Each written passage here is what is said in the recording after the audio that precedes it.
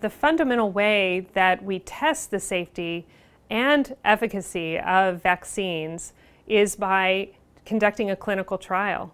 And so volunteers are given the vaccine. Some of those volunteers receive a placebo, and comparisons are made, as well as rigorous safety monitoring to make sure that we understand any kind of side effects from the vaccine or safety issues.